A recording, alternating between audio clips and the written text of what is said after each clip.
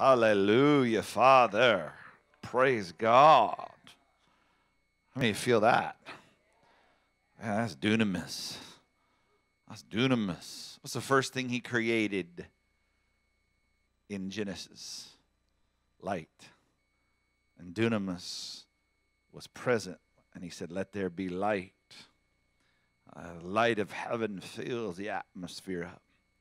Fills it up with the freedom and liberty. The first thing God ever does is light. Amen. The Lord hath enlightened our darkness. Hallelujah. There is no darkness that can stand in light.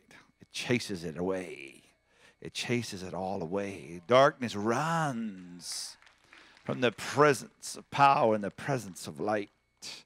Thank you for the light. Thank you for the dunamis. Thank you for creative dunamis power.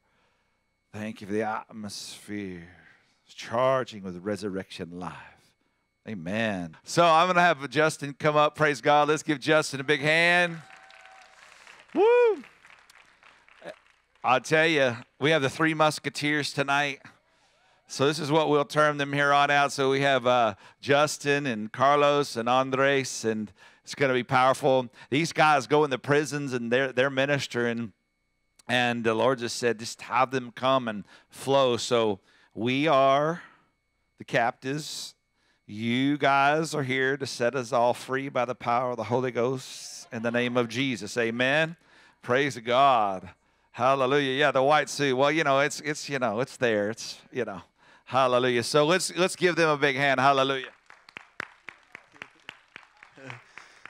I want to thank the Father's House, the pastors, Pastor Chuck, Pastor LaRue, Pastor Anna, the leaders, the intercessors, everybody who has faith in us, everybody who prays for us consistently every day as we go into, because it's an honor to be able to go in those walls. A lot of people want to go, but there's a long line, there's a waiting list, and only those that are supposed to go through are in there, amen. And to be able to go in there and to reach the ones that are crawling around, to reach the ones that think that they're unworthy, to reach the ones that we used to be like, because we all used to be like that, especially myself. But the only thing is, I never got caught. Amen. I was able to run and receive my freedom, and then be able to go into that place without anything holding me back. All the doors are wide open. I can go into any unit I want to. But we have to have discernment. We have to realize which unit does the Father want us to go into. Which unit is ready to hear this message, which unit is ready to receive, which unit is ready to go after they leave those walls, to go behind the walls and continue to release. Paul says to Timothy, go and find the faithful ones, and when you find the faithful ones, teach them about love, and then send them off. So that's what we're going to release the captives. We have found the faithful ones. They're growing in the Lord, and they're returning. They're going through the walls, they're releasing the words, they're coming back with testimonies weekly that the word of God, the right hand, is being released throughout the glory unit. Amen. And it's an honor to be used like that. It's an honor to have the pastors see the character, to see God in us, to see the love flowing from us, to see the faithfulness in us, and to just to pray for us and to commission us and to ordain us and send us out. It's an awesome feeling. It's a desire that's met. Amen. And these awesome brothers right here, they stand beside me. They're strong brothers in the Lord. They are strong brothers, and we continue to talk to each other. We continue to edify each other. We sharpen each other daily. When one's down, whether we got two of them lifting that person up, amen. And we're moving strong. We're knocking down walls. We're tearing up the bricks, amen. We're going in, and we're not easing up. And they're strong in the Lord, amen. Andreas is gonna start out the night tonight, amen. He's got an awesome word in his heart that he wants to release, and we're all going to release something to you. We're all going to release where we are today in the Lord. We're going to release what's on our hearts, amen. And I just pray that your eyes of understanding are being enlightened today. I pray that the Holy Spirit would just devour this place in the name of Jesus. I pray that freedom would just release in this place, that He would have every eye captive in here to receive the wisdom of the Lord in the name of Jesus. I thank you for what you're already doing. I thank you for the atmosphere of healing and deliverance. I thank you for the wisdom that's resting upon every heart in here. I thank you for every eye that's being loosed from the world system in the name of Jesus. Jesus as we speak. I thank you for the love of the Father flowing in this place, the peace that passes all understanding in the name of Jesus. I thank you for this atmosphere. I thank you for this word as it's being released with power and anointing and fire, being able to baptize as the Lord stands at the gate with the winnowing fork, separating the chaff and the wheat in the name of Jesus. I thank you for what you're doing already. I thank you in the name of Jesus. Amen. Amen. I'd like to welcome all of you that are joining us in live stream. Welcome. We just want to say we love you, and we just release love into your office, your home, through live stream. Just release oil from the right hand, from Father's house. We welcome you. Christian, if you're watching, my son in Maryland, I love you. We just release healing over you right now in Jesus' name. Thank you very much. Anyway, I want to just start off with God is good. All the time, all the time. That's when we go into the units, that's the first thing they start off with. So we'll try it again. God is good. All the time. And the church said, that's right from the Glory unit.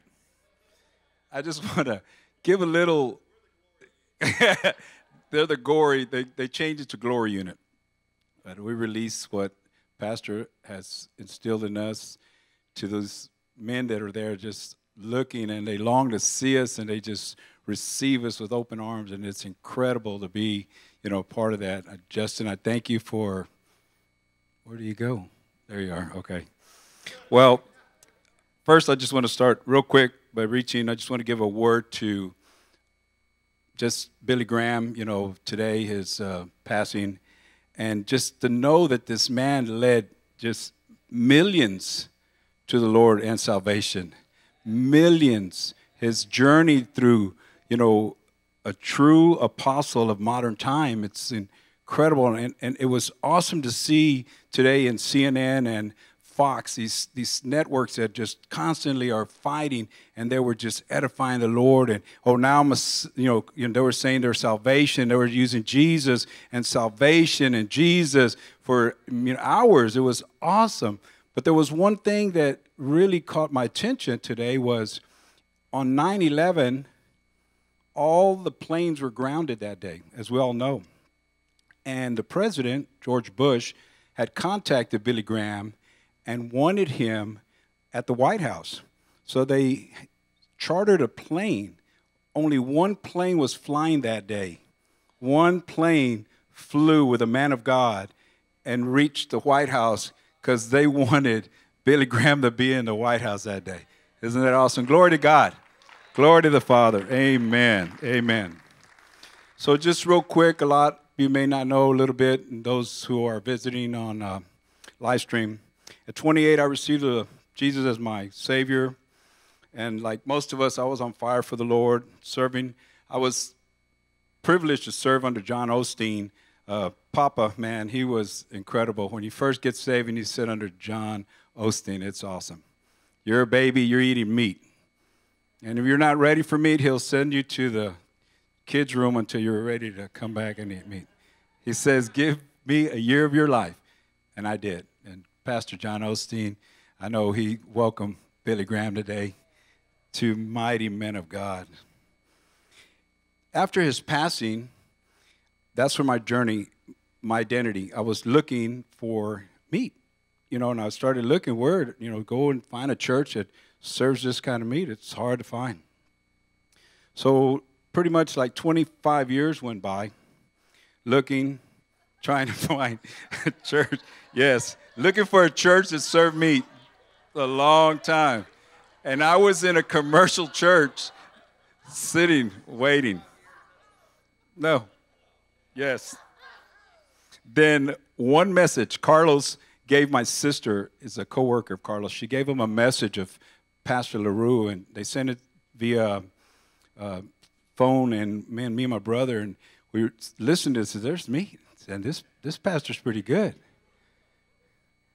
And so my sister and I visited, and it was incredible, and we live on the far end of town, so the journey over here was long. So that was the main thing for me was, well, he's good, but it's just too far. At the time, I plugged into a YouTube video, and Pastor LaRue was teaching on John 14, and that's where my message is going to start. And I could not stop watching this video, and it was like a month over. And I just had that one message. It was John 14, and I think when I finally, bit in is when Philip said to him, show us the Father, and he said, haven't I been with you long enough? And right there, just like, I got to go. That week at church, the church I was attending, the pastor stopped one of the brothers we were laying hands, and I was a catcher, and I was catching him, but he was the only one that he was just filled with the Spirit anointing. And I was one catcher, a lot of prayer partners, and he got reprimanded by the pastor and told him, you can't do that anymore. So that was my ticket out. So anyway, so that was from one message to a video, I was here. And I've been here since, and next month is my 1-year anniversary. So I'm sitting over there, and I said, where do I sign up? Where do I register?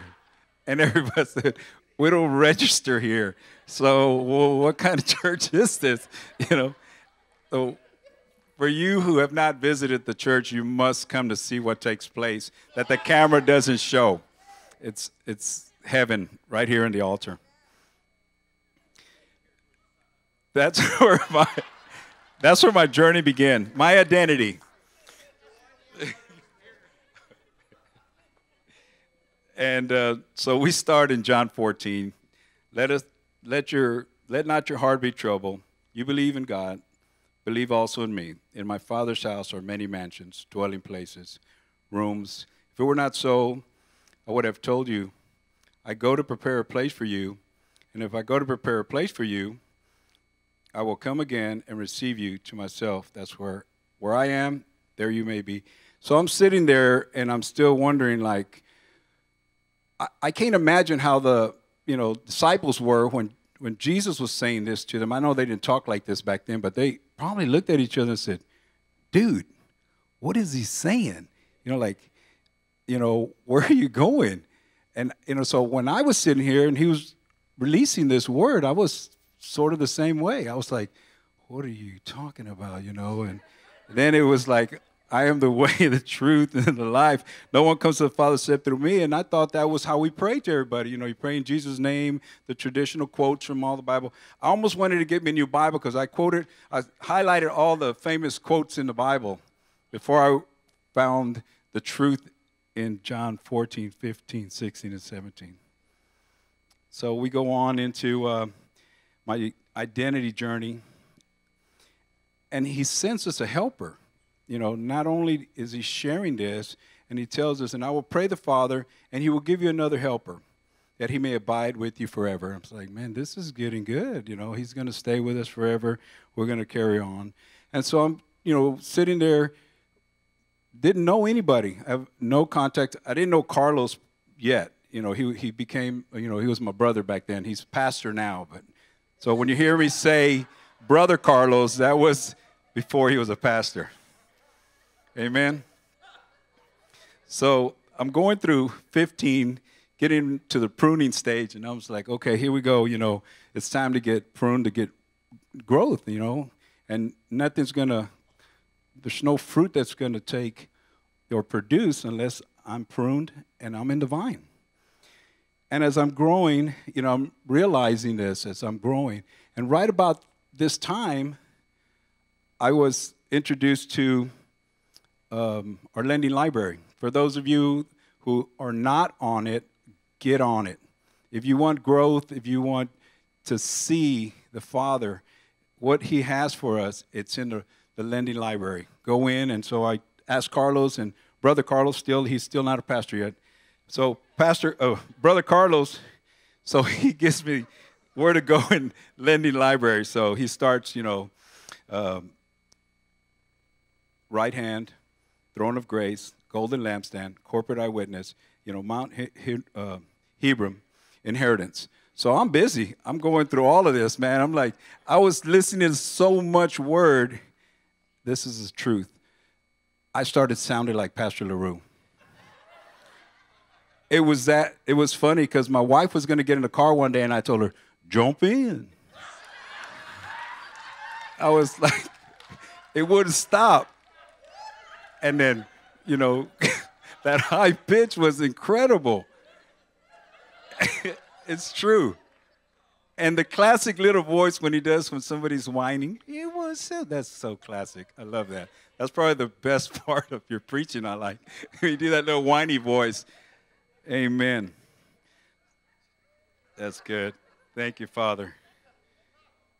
So as the pruning stages went through, I find in 9 and 10, as the Father loved me, I also have loved you.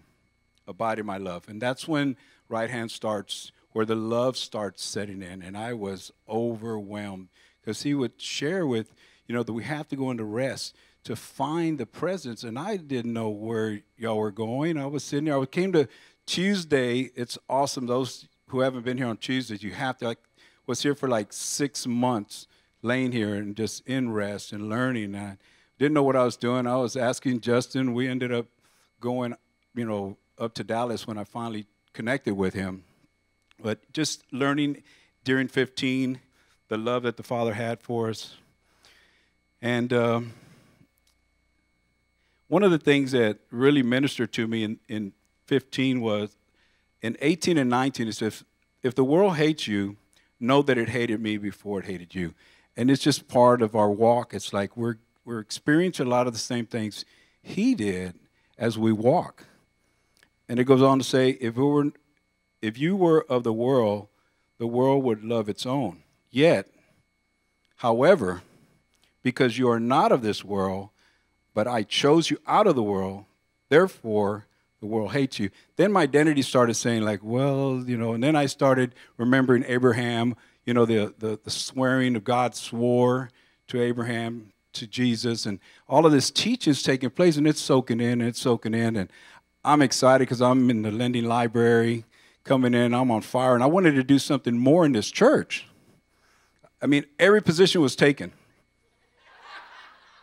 So I came into church early, and Pastor Chuck didn't have that many people here, and I said, Father said, start coming to church, and I came to Pastor Chuck, and I said, I'll be your Carlos, like for Pastor LaRue or Tim. You can, put me down like Pastor LaRue does to my buddy Tim.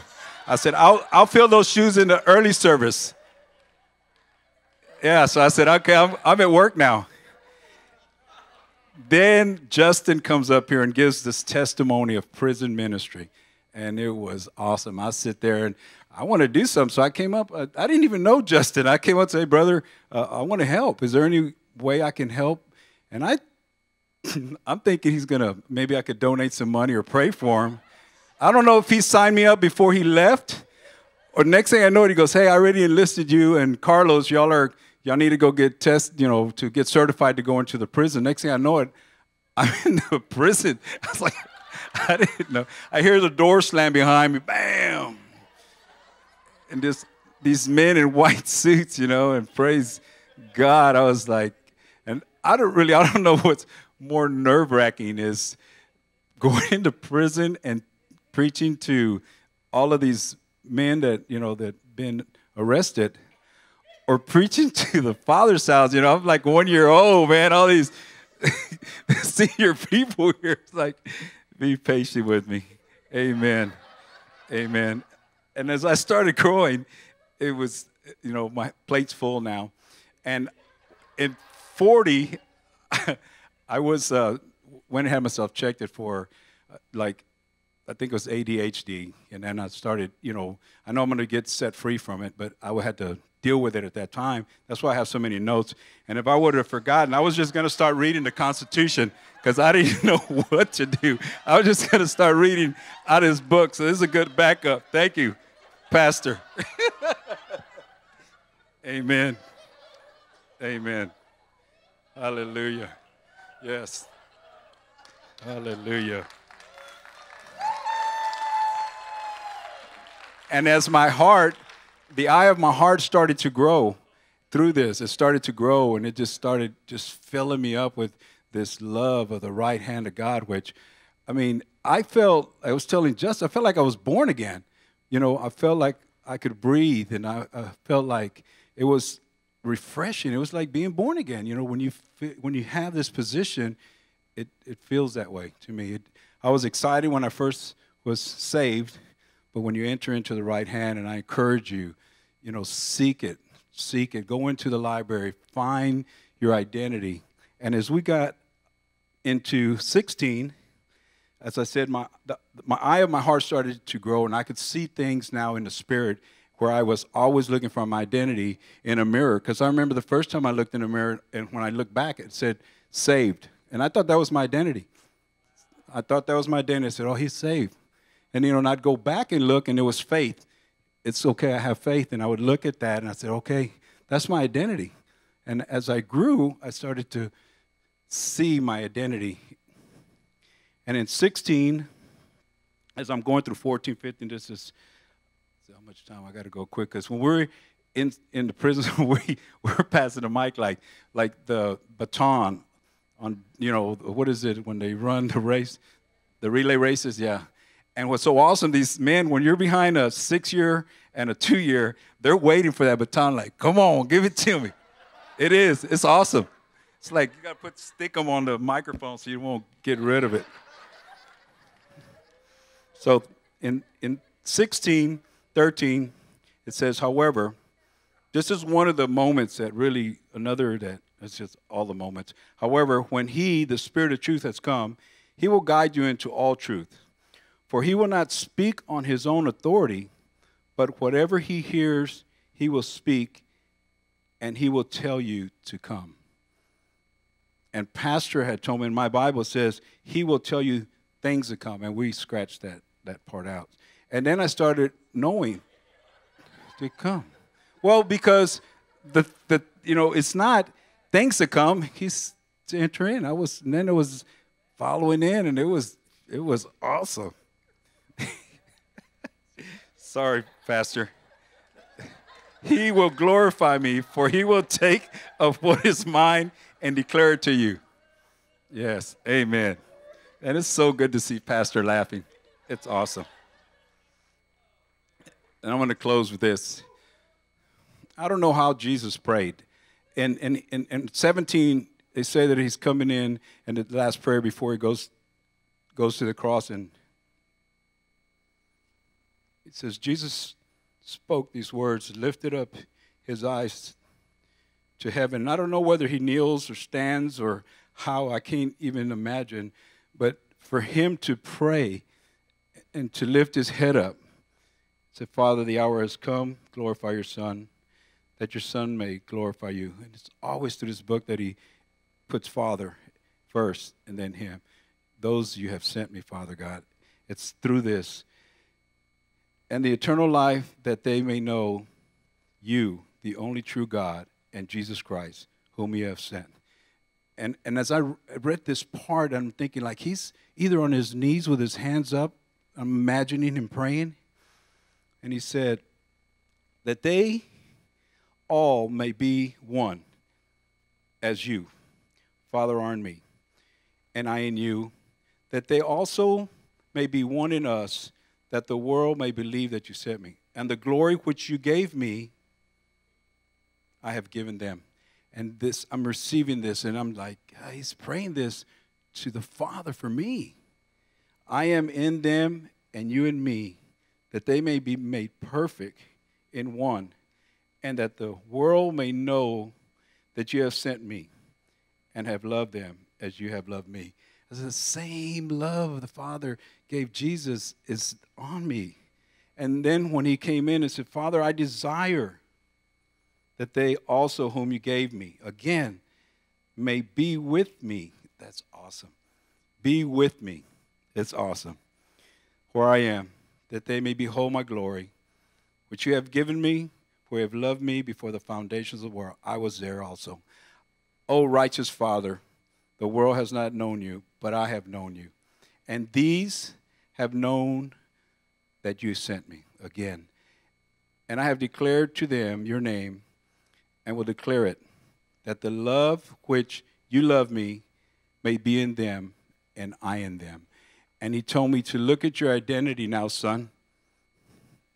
And as I looked into the mirror, I learned that my identity was in his word. And I just would see it. And it's in my identity. It's in the word. And I just want to thank you. God bless you guys. Love you.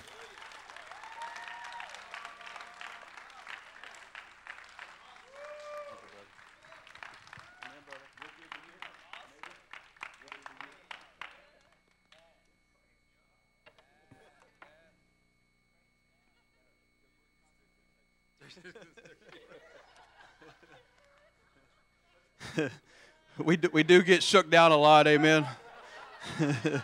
It's funny, and since this is a humorous service, let me share something real quick. I went last week to go to the men's place to get some dress shirts and a bow tie for the Valentine thing here, and so the guy walked up to me after I got my bow tie. He walked up to me to measure, so I was there. I was going to get a few more shirts, and so he was going to get a custom shirt because they didn't have the color that I wanted. So he went ahead and measured me, and when he walked up to me, he grabbed that ruler out and he walked up to me and patted me on the shoulders, and he went to go around my neck. Well, I did like this, you know, and so I'm stretched out like this, and he's looking at me. He's not saying nothing, and so he's getting through. He's like giving me that eye, and he's like, okay. He says, now turn around, and I was like, okay. And I turned around, and he patted me on the shoulders again, and I did like this. And he goes, no, sir, I need you to put your arms down. I need to take you. And so he did like that, and he started measuring me, and I went back out. And I finally realized what I was doing at the moment, and I told him, sorry, I just got out of prison. I said, no, really, I go to prison a lot. But not one laugh, not one smile from him, but that's okay. But while I was paying for the shirts, I told him, and I said, no, I'm a minister. I go into the prisons a lot, and we get shut down. I'm sorry if there was a little bit of there. Oh, Father. It was good, though. It was good.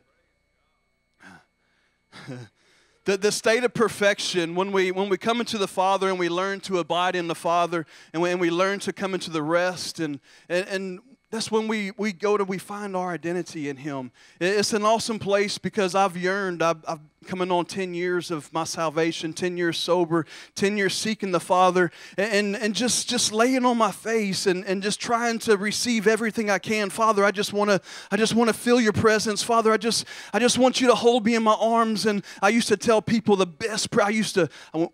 When I felt the presence of God leaving, I would call my spiritual father at the time. I had the best time in prayer this morning. He said, wow, what did he tell you? I said, he touched me. But it was just that touch. He didn't have to say nothing. It was just that touch of the Father, and that's what continued to fill me with the compassion. That continued to fill me with the keep going, Justin. Keep going. I love what you're doing. Your labor of love. I love because whenever He saved me, whenever He pulled me from the pits of hell, from running around and selling the dope and chasing after the women and drinking and just hating life, I was enjoying being miserable because that's all that I knew. That's all that was in my atmosphere. That's all that I was surrounded by. But I did not know how to feel the Father's presence or just to feel that presence on purpose. And today I know how because the Father heard my cry like David said. You know, men in the prison are crying. Women, you can see them crying. Women, you can see when they have an issue, when they have a problem, when they come home because they talk about it and it comes out of their mouth and you can see their problem and you can hear their problem. Men, we keep it in. When we have a problem, we have something that we can't figure out, we go to the darkest place or the quietest place and we sit there and we sit there and we sit there and we ponder and we ponder and ponder. And some men in the prisons never came out of that state. 8. But David said, Father, you heard my cry. You're the only one that heard my cry. But see, Father heard my cry because he knew that I yearned to be in the presence. He knew that I yearned. I want to run my race with everything. He knew what was in my heart. He knew where he was going to send me. He knew where I had to go. But it was maybe that dryness, maybe because it took so long to come here to have such a faithful pastor, apostle before you that can teach you through the word and not through worship how to sit in his presence on purpose and learn who you are and really receive from him and not go to somebody else and say, can I get a word because I'm stuck. I'm stuck. I have a problem. I don't know what to do. I'm stuck. Can you give me a word? And run off a man's word instead of God's word. And so here I am today, but we can take that for granted, though. We really can, because for 2 years I sit in, well, for about a year and a half, because about 6 months was just laboring in and knocking down the walls and all the emotions and the fear and the doubt and trying to get these words in me and trying to keep them and just day after day and learning a new system, learning a new way of prayer, learning a new way of spending time with the Father, learning the way that'll get you into that place, just developing a compass on the inside of me that will take me to a place that I yearn to be for so long. It was awesome. And then when you get there, but sometimes when you go and you get his touch and you get his touch and you get his touch and he showers you with love and you walk out with peace and just day after day after day you can just be content with that, and it can just be like a daily ritual. But we have to grow. The Father sent me today to tell you we have to grow. It's time to step up because he wants to crown the church. He says, don't be content. He says, step into his love. Go deeper. Don't be content. We have to go. We have to have understanding of the love of the Father before we can walk in the love of the Father. And so when in Proverbs 4:7, it says, wisdom is the principal thing. He says, get wisdom. He says, but in all you getting, he says, get understanding. We have to have understanding. Wisdom is the application of knowledge. If we can have wisdom, but if we don't have understanding of that which we're trying to release or that which we're trying to receive, then we don't have the knowledge. We don't receive the revelation knowledge. We don't have the understanding. We can't apply it appropriately. So we have to. And the love is very difficult because love is just thrown around like a rag these days. It really is by the world. And it's bad. Romans 13:8 says that owe no man anything but to love one another. He says, for he that loveth another has fulfilled the law. We understand that that's the greatest commandment. We understand that we have to love. But what is love? What does it mean to love? Because I know what it means to rest now because I conquered that place. And through a trial last year when I was tested by that place that I held very boldly and confidently, I was tested, and for the first time in 25 years, I was laid off on a job. And then I got kicked out of a house that I was paying on rent every month early for 6 years. And then I was like, what's going on?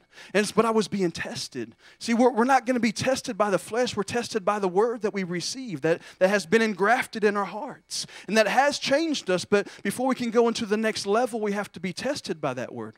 I understand that the Lord stands at the throne of grace with a winnowing fork, and we can go in there and he can take out. That way we don't have to go through the trials and the tribulations. But once we conquer that resting place once we allow the Lord to conquer that resting place of need on the inside of us, well, here comes a test. Let me see. Just like in the book of Philemon, when Paul writes a letter to Philemon, and he says, because Philemon was a slave owner, and he had a slave, and his name was Onesimus. Well, Onesimus got caught up, and he ran. But see, back in the days, whenever you owed a lot of money, you wrote down everything that you owed, and you put it on a piece of paper, and you nailed it to the doorpost. And when the rich man walked by, and he seen what you owed, if he decided he wanted to pay off your debt and take you over there into captive, and so that you can become a slave, he done that. And see, Philemon took Onesimus as a slave. He says, I'm going to pay your debt. Come and follow me.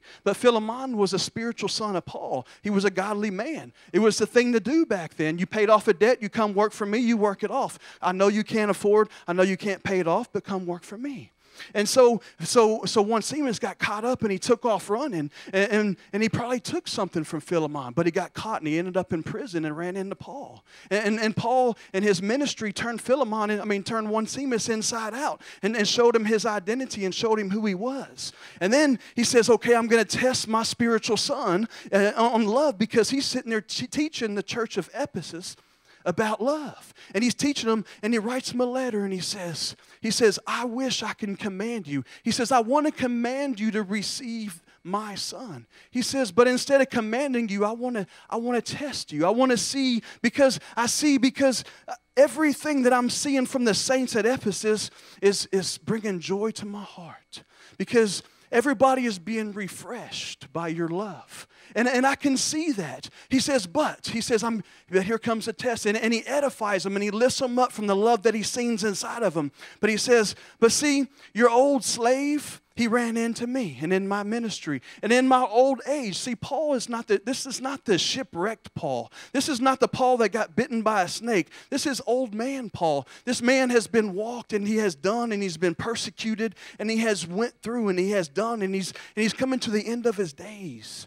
And he says, he's coming from a heart of love, because he tells Timothy to go to Ephesus when he's going to Macedonia. And he says, please, son, go to Ephesus. He says, I taught them love. I built them from the foundation of love, and I tried to build them up, and they was doing good, and some people creeped in on them and started teaching the law and started doing this, and so now they're running off track. And he says, I know you're faithful. I know you know that I want people to operate from a pure and conscious heart that wants to come from love. And see, so he taught Timothy that, and he taught Philemon that. But he says, Philemon, he says, I want to see what you have inside of your heart. This man that was once your slave owner, he says, I'm going to send him back I'm going to send him back to you. He says, he used to not be useful to you. He says, but now he is very useful. He says, I thought about keeping him myself, because he is an awesome man of God, but he's going to do you some good. And he says, I know you're going to do it, and I know that you're even going to do more than that. He says, but you got to pass this test if you want to be elevated. And so he says, see, he had to leave for a season. And sometimes we have to leave for a season, like I did. I had to leave the people in my past. I had to leave the people that wasn't taking me where I wanted to go, because they couldn't get me there. They didn't know how. They wanted to go to the same place, but the door was closed. And for a season, I had to run away like Onesimus as a runaway slave and take off running. And the Lord heard my cry, and I took off, and the Lord led me to the Father's house. And now there's a compass set in my heart. And see, I was once a slave, and I was once a dope dealer, and I was once running around with no identity. But now the Father, like Paul has shown Onesimus his identity, the Father has shown me my identity. Amen. And so whenever Philemon had received Onesimus, they got elevated. They got elevated. Philemon was a pastor, and he turned into apostle. And Onesimus was a man running in slavery, and he found his identity, and now he went on to be the pastor at the church of Ephesus. Awesome. It's awesome once you learn your identity and you learn your purpose. And that's what God showed Adam when he was in when he was in the Garden of Eden. He says, I want you to work, but not work. Work is to become yourself. I want you to find your identity. I want you to become yourself. I want you to walk into who you are, who I've created you to be. He was speaking destiny. He was speaking life into him. He said, I want you to cultivate. He said, I want you to know your purpose. I want you to know your vision. I want you to dream with me. I want you to see where you're going. And once you see where you're going, then I'm going to send you a helpmate. Because you have to have your vision. You have to, because a house divided will not stand. If a man does not know his vision, if the man does not know his identity, and he tries to find a woman, then there's two visions. It's not going to stand. It's not going to stand. A man has to know where he's going. And when I met my wife, I was running full force in the prison. I knew what I was doing. I knew where I was going, and the Lord sent her to me, and she came beside me, and we're going full force, and it's awesome.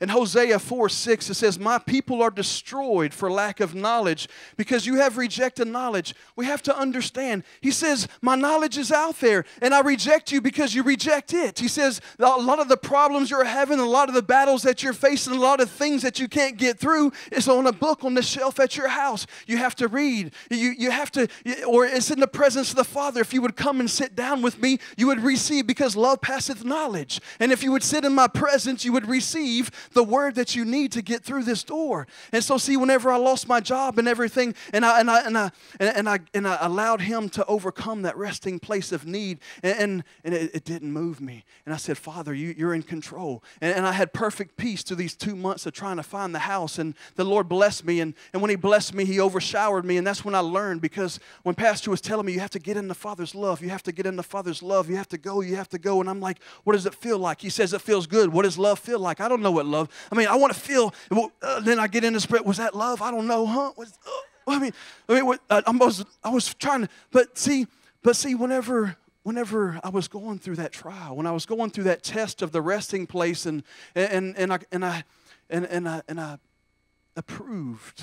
And when I passed the test, and He brought me into the blessing, and then He brought the church, and He brought the brothers and the sisters, and they came and showered me and my wife with blessings, and just filled my whole house with free furniture, and just blessing after blessing, and I seen the unconditional love, and I seen the loving kindness of the Father, and that's when He opened a door in January, Jeremiah 31:3, and He says, I love you with an eternal love, and I shower, and I draw you with loving kindness. And so I said, that's what love is. Whenever you sit in a position that you are called to sit in as a king and as a priest, and no matter what storm, no matter what trial, no matter what temptation comes to you, if you can stand there and say, I know who I am, I know who my daddy is, this too shall pass. And you wait it out, and you get through this, and you have in you the peace that will calm the storm. And you can speak to that storm and say, be still. There's a blessing coming. And you can get through there. And I got elevated at that moment. After I passed that test and all the blessings came, that I got elevated. And then in January, I went on a fast. Not to get more elevated, but to learn I just wanted to learn more discipline. I just wanted to be with Him more. And I fast a lot of time just to learn how to say no, and how to say no. Because a lot of times we say yes too much, and we get caught up in busyness. And when we get we get taken away from the place that we need to abide in. Amen. And we get caught up in works, and we get caught up in everything else, and we lose our relationship. Revelations 2:5 says, you have fallen from a high place. Repent back to your place of love, your first love. And see, how can you not know that you have fallen from a high place? Because if you continue to get lost in works, if you continue to get lost in doing, then slowly but slowly you come away from that place, and you're like, wow, where did it go? But you can fall from such of a high place in the mountain and hit the bottom and not even know it until somebody finally tells you.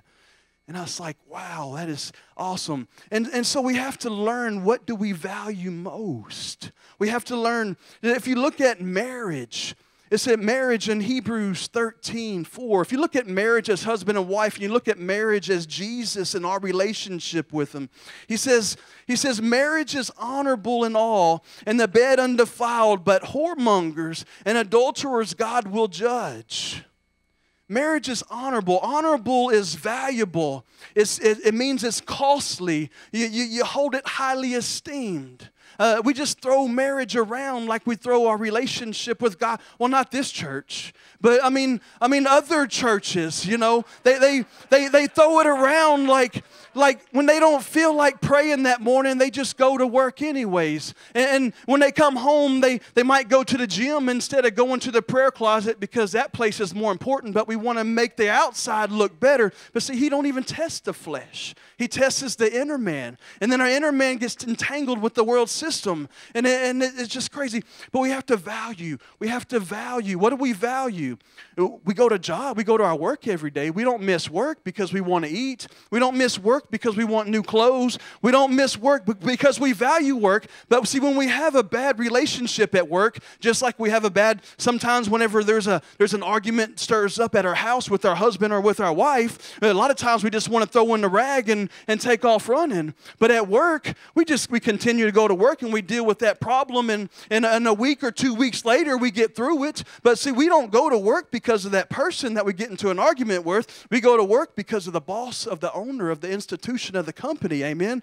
And so we have to honor the word marriage, that covenant, that relationship that we have with the Lord. And it doesn't matter what we go through, whatever bickering we're doing with one another, we still have to push and we still have to fight. Amen? We have to push through. We have to be strong. We have to take it by force.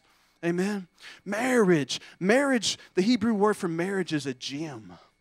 It's a diamond. It's a ruby. You know, when you find stuff like that, you don't find it just on top of the surface getting thrown around.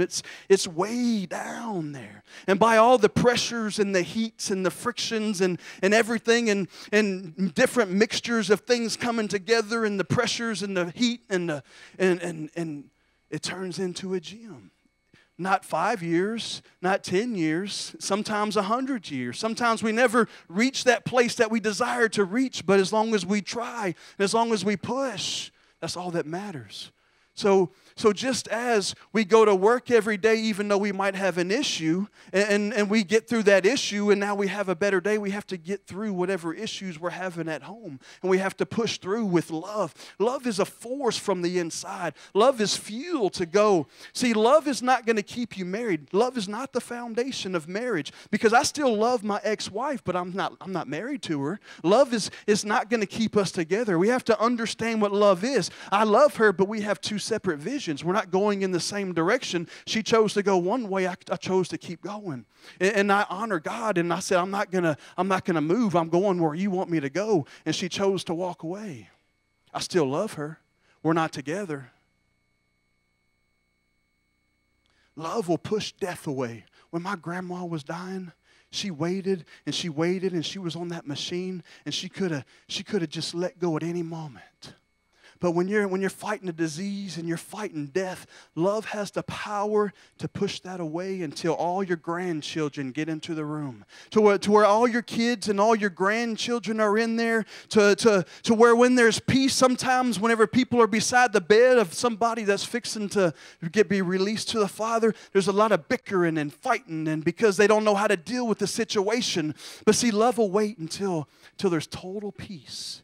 Until the last grandson gets in the room. And when that last grandson gets in there, and there's that stillness and that peace, love will let go. See, we got to have love fights. Love has no reason. I don't love my wife because she has a Coke bottle figure. I don't hold her to that expectation. And she doesn't love me because I make six figures. Because I'm expected to keep that job, and if I lose that job, then what, she don't love me no more? If she has 3 or 4 babies and she loses that figure, then all that pressure that's upon her. Nowadays, I see women 3, 4 o'clock in the morning running and jogging, and or in the evening time running and going to the gym, and it's okay if they want to do it for themselves. But a lot of times it's that man pointing at, it's that man sitting at the house with the fat belly watching TV. And telling you, you get out there. If love has a reason, you just cancel love out. Love is caring. When a father is fixing to give his daughter away to the man of her dreams, he done cultivated her. He done protected her. He done raised her up. He done loved her like a father was supposed to love her. She knows what love is now. And see, and when a man comes to that man and say, "Hey, I want to care for your daughter. I want to marry her." See, like Jesus in John 14:2, like my brother read, he said, I'm going away to prepare a place for you, but when I come back, then I'm going to receive you in myself, and then we're going to go. See, love says, I have everything planned out. Love tells the bride's father, thank you for bringing her to the position that she is now. This is what I have. I have her a 2-story house. I have her own car already. I have a maid that's cleaning the house right now. I have 3 closets for her, and they're all filled with clothes. Love says, I care for her so much, her needs are already met. Love says, Love says, I love her so much, I'm going to take care of her, and I'm going to study her, and I'm going to give her what she needs before she asks for it. Because the Father says, before you even ask, you already have. Love is a decision to meet the other's need for the rest of their life with no expectations. I'll close with this. 1 Kings 3. It's a story. See, when you have understanding with love and you have understanding of revelation knowledge of what love is, and then you want to be like Solomon and you want to operate in wisdom. In 1 Kings, these 2 women came to King Solomon and said, we have a little situation. Us 2 prostitutes live in the same house. I had a baby. She had a baby 3 days later. We went to bed one night. I rolled over on top of my baby, and it died. But I woke up and went and stole the other woman's baby and pulled her into my bed and gave her the dead baby. But whenever the woman with the dead baby woke up, and she tried to nurse it, and it wouldn't take, and she realized, this is not my child. And they ran to Solomon to try to get this figured out. And Solomon knowing the love, Solomon knowing what love is, Solomon having wisdom because he's been seeking, he's asking for wisdom and asking for understanding in order to judge the good from the bad. And so when he says, he told his servant, he says, go get me a sword. See, sometimes love has to lose. Because when a servant came back with the sword, he says, okay, we're gonna split this living baby in half, and I'm going to give you half, and I'm going to give you half. And the one that baby belonged to, she says, no, let it live. I'm not going to fight with this no more. Do not cut that baby in half. Just give the child to her. And the woman that was going to receive the child, she says, no, cut it in half. Solomon knew exactly where that baby belonged. Because if you labored and you have something that you labored for, you are not going to let it go. You have the compassion for it, and no matter if you have to lose in order for that to keep going, you're going to do it. Amen? And a lot of people in a lot of situations envy. And there's a lot of jealousy because of ministries and people exceeding and people growing and their ministries taking off and their awesome marriage. But they don't see the sacrifice, the labor of love behind the closed doors.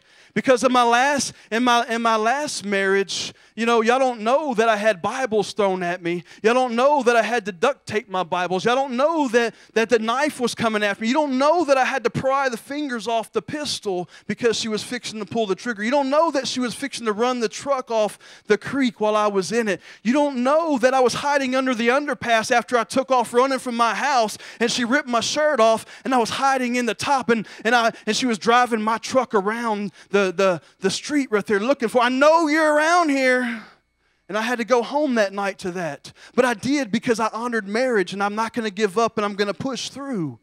You don't know that I lay in my bed every night or lay in the prayer room every night and just wait there in the silence in the presence of God, just listening to the guys in the prisons cry. Lord, let me hear their cry. Lord, give me the compassion. Lord, give me the love. Let me take to them. Let me receive what it is that they need. Give me a word for them, Lord. You don't see the years and the years of why some people are watching Super Bowl, some people are studying. While some people are sleeping at 7 or 8 o'clock or 11 or 12 o'clock on Saturday, some people are up at 3 o'clock in the morning sitting in the presence and studying and breaking down the doors and interceding. I mean, where's your value? Do you value this church? Do you value this pastor that's been seeking the Lord for 30 or 40 or 50 years? And how much he's been on his face? How many hours a day or a month or every 6 months or how many hours a year do you pray for these pastors? Where's your value at? You come here every Sunday just to receive? Do you not give back? Where's your labor of love at? What are you giving back? What are you putting in? Well, because expectation, if you want to succeed in life, there's going to be a sacrifice. And the level of sacrifice determines the level of success. We have to push through, and the Father wants to put a crown on us. And we're fixing to take off running, but He wants He wants a conscience heart. He wants us to know what love is. So when like Philemon, whenever the slave took him for everything that he had, when Onesimus gets to Philemon, he can love him with a pure heart and receive him, and they can walk together in ministry. I mean, we have to get to that point where we can bear all things. Amen.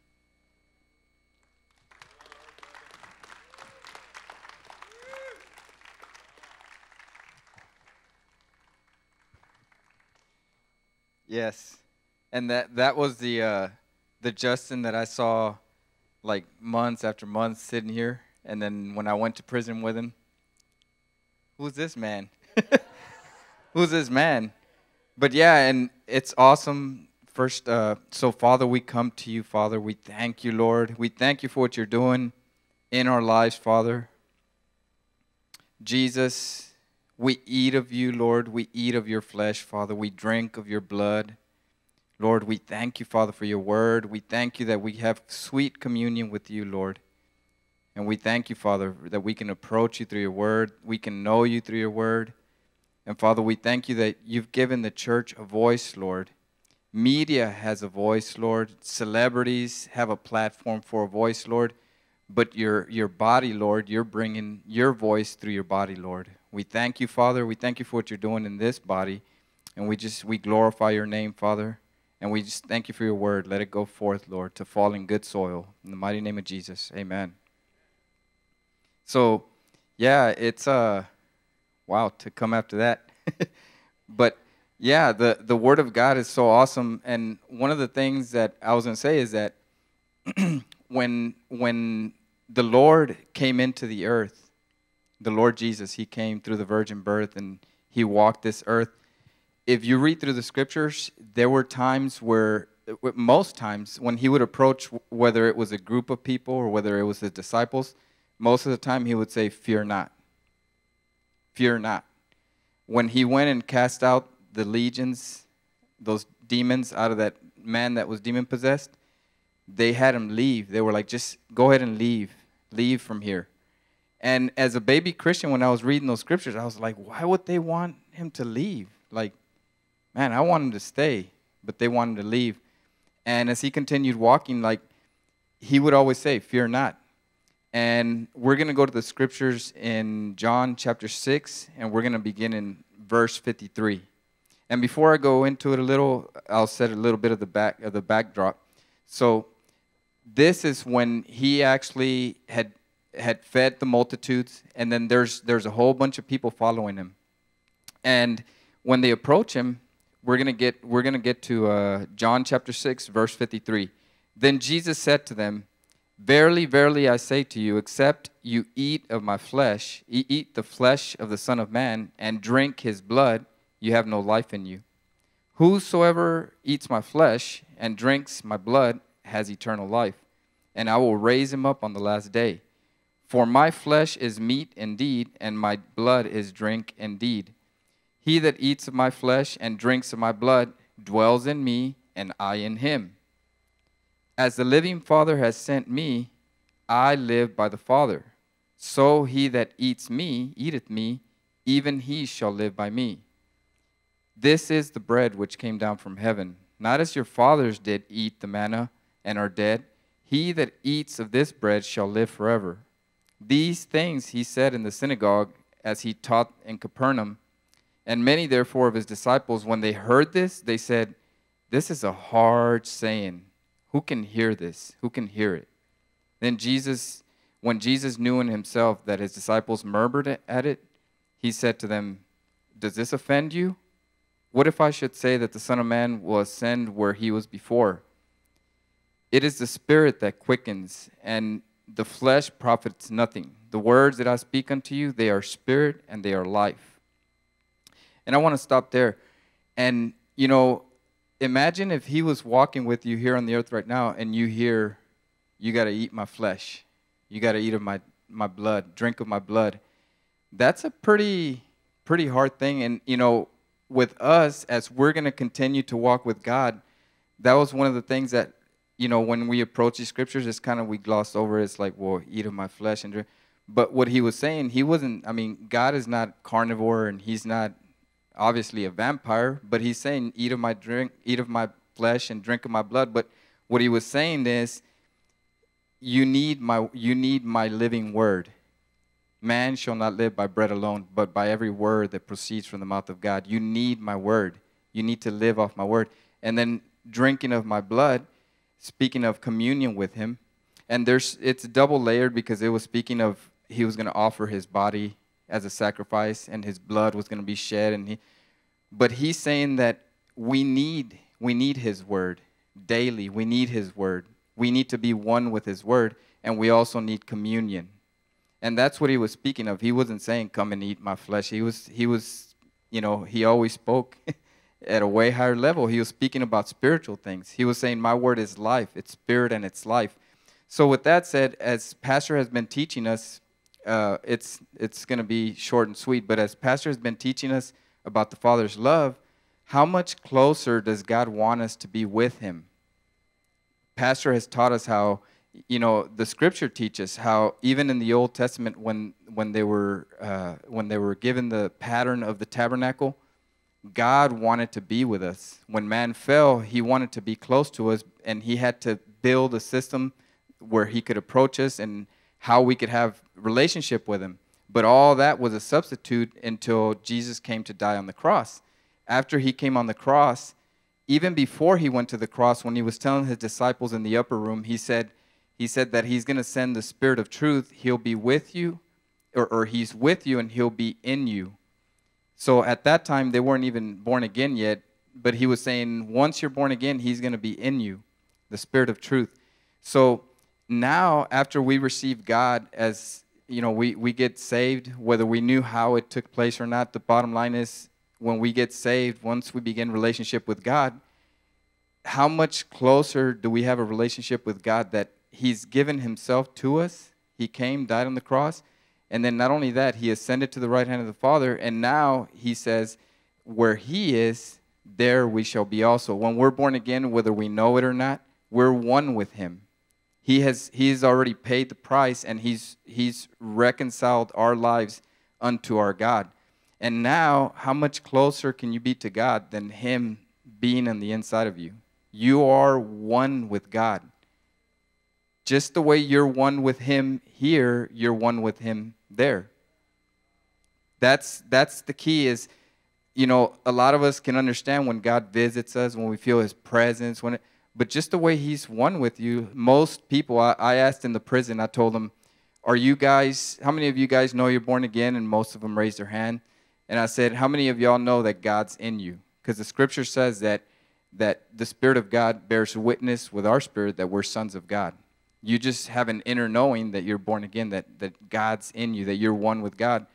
And most of them lifted their hand. And I said, well, just the way you know he's in you, that he's with you, that you're one with God, I said, in the same way, you're one with him there. And it seems so far away, but the kingdom of heaven is within. Like, we're one. We can't get any closer to God than what he's already done. So what the scriptures do is it builds the image so that our faith can step into what he already did. It's a purchase redemption. It's already all there. It's full. Pastor has taught us the pathway, and he said it in his messages, set the compass, launch him off. Set the compass, launch him off. And that's what we're doing. When we go to the prisons, all we're doing is just telling them what the word says here, and they're entering into identity. When I told them one of the first times, because when you listen to them worship as the service begin, you would hear some of them say, sinners saved by grace, and they esteemed Christ so high. Jesus, they do lift up Jesus. But them, they're way down here. I'm just a little, and maybe they might even have strongholds or whatever, and they just feel shameful. But Jesus is way lifted up. But when you tell them that you're holy, I mean, you could see their countenance was like, and because God was anointing the word as I was speaking it, and I was like, the scripture calls you holy. You're a saint. When you're born again, when you became one with God, you became a vessel that can contain a holy God. I said, you're now a holy vessel. You're now holy to God. You're separated from this world system. I said, whether you know it or not, you're holy. In God's sight, if you have Christ in you, you're holy. And it was just such a receiving that's why they're so grateful at the end of the service. They come, all they're doing is getting enlightened on what it says in here. And they're stepping in, and we're seeing the fruit of it. So with us, how much more that Pastor has taught us the right hand. Now we understand that the right hand, it's everything. Jesus, he gave us everything. He gave us not just salvation. One day we die, we go to heaven. Nope. That's so shallow of what he did. He died, but he gave us resurrection life, and he gave us everything he has with the Father. Everything from the love that he has with the Father to him being the one that received the 7 inheritance. He gives it freely to us. He said if he gave us his son, how shall he freely not give us all things? We have everything that Jesus owns, and we have the entire relationship intact the way Jesus has the relationship with the Father. He gave it to us. So it's now up to us to step into it and not be afraid of the deep things of God. Because imagine if Jesus walked the earth. I mean, what are you going to get to be afraid of him?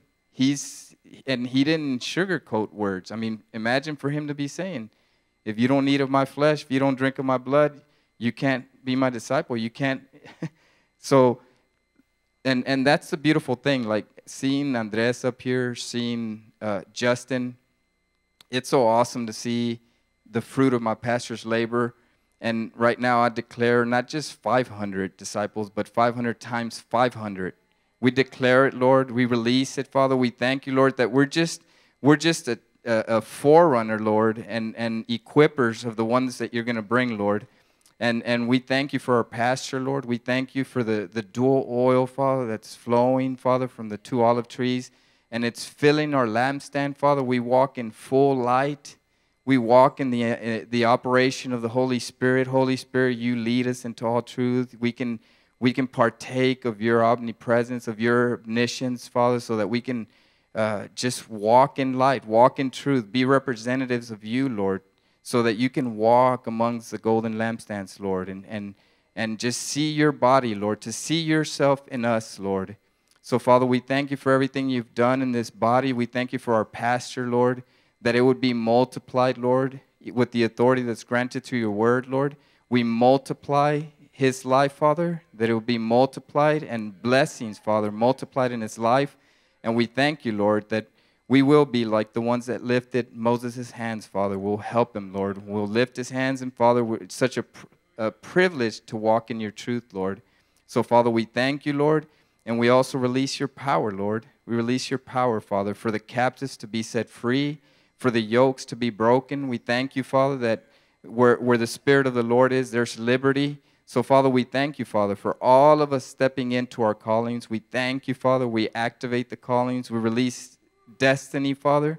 Release resurrection life, Father. We release grace to empower those destinies, Father. And we just thank you, Father, for what you're doing in our lives, Lord. We seal these words in the mighty and the precious name of Jesus. Amen.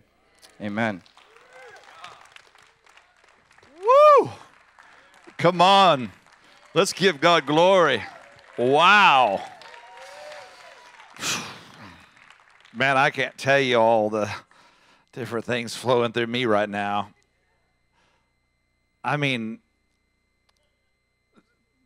Chuck and I have waited on a 20 years for this. I mean, I always knew in my spirit there would be a team of apostles, prophets, pastors, evangelists. And in the early days, I was so ambitious to make that happen. I would just promote anything and everything, and I didn't know. And it bit us over and over and over again. And then we would wait, and it would bite us again. But now you can see the true DNA. God started teaching us how to preserve the DNA of the house and how to recognize agenda-driven operations and the true operations. And you can see just the way these three Musketeers ministered tonight. They're all unique in their personalities, but they all carry the DNA and they carry honor. And I just want to thank all three of you. That was just awesome. Wow. Amazing. Truly, my heart's like, I'm just overwhelmed just listening. You're so funny. Oh my God. How long have you been here? It's so funny when he said, after John Osteen, I went to go, and then 25 years later, And then 1 year of being here, all of a sudden, you're ministering the DNA. 1 year. And that should speak to all of you right now. If you come up right and you develop the right relationships and you engraft in, it doesn't take very long to find your place. Amen? To find your identity.